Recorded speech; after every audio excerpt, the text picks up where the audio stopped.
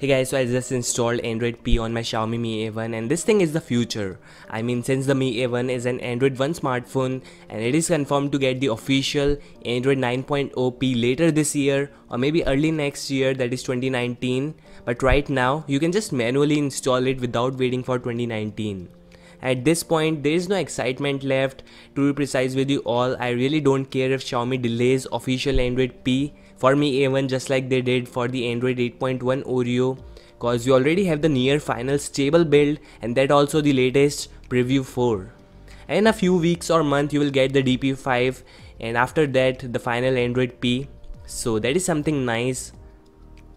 Also, I'm really expecting Google to make the final GSI available officially, so that would be really amazing.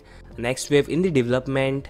Yeah, Android P on the Mi A1 is working absolutely fine. I'm running the DP4 right now. All the instructions with download links are available at XDA. I will leave the link in the below description box. The reason I am not making installation video is because the installation process of Android P for the Mi A1 is not future proof. It can change in the future also with new GSIs, so I really don't think there's a need to make installation video right now. Maybe I will make one for the official Android P, but this thing is going to change in the future also. Alright, so Mi A1 with Android P and almost all the features are working totally fine. I'm saying almost all the features because there are a few features which are not there. For example, you won't practically get the new swipe gestures. These are only made for smartphones with on-screen navigation. However, you can still enable them using Magisk module, navbar enabler and hardware keys disabler.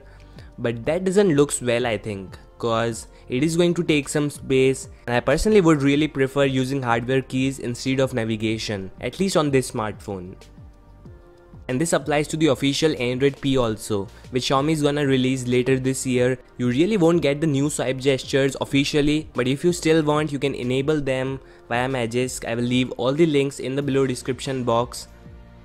Since I'm running the DP4, it has the new device theme section where you can change the device theme to dark or white or automatically selection via wallpaper. We have the new material design 2.0 icons both on the notification, quick setting tiles as well as I think all the icons are changed in the settings also. The new Android P system UI logo, new battery saving mode which is adaptive battery saving, and almost every new feature that you are going to see in Android P. So definitely faster than Android 8.1. However, the battery life is not that great at all and there are a few lags and that was totally expected. I mean, it is still in beta, so you have to compromise for that. As everything is working absolutely fine in terms of user interface and applications. Now about the VoLTE, it is not working as of now. Maybe in future you are going to see a fix for the same, but at least for now it's not working at all. And that makes it no install for most of you guys. I know that.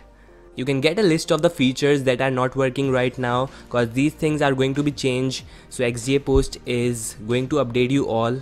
Yeah, Mi A1 finally running Android P despite of having A/B partition. It is literally hard to make custom ROMs for A/B. Yeah, it definitely looks dope. Finally the future is here. You can install it. It is near perfect. I'm using it right now and I will use it for the coming weeks. Definitely I will update you all whenever the developer releases another version along with the fixes for Mi A1. Thanks for watching this video. I hope it really helps you and yeah, peace out.